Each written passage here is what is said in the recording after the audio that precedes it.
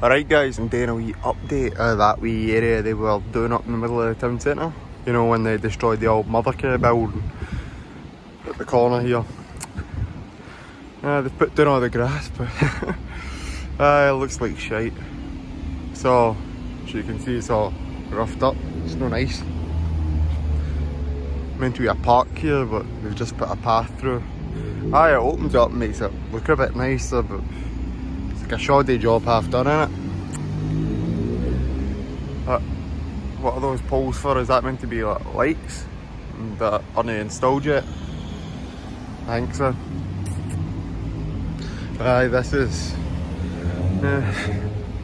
waste of money.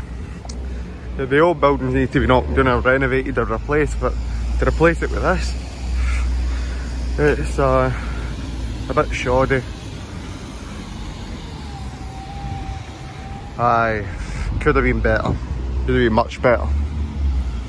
Is that celebrate East Ayrshire Council? Celebrate what? A mural is meant to be painted there. Kind of crap.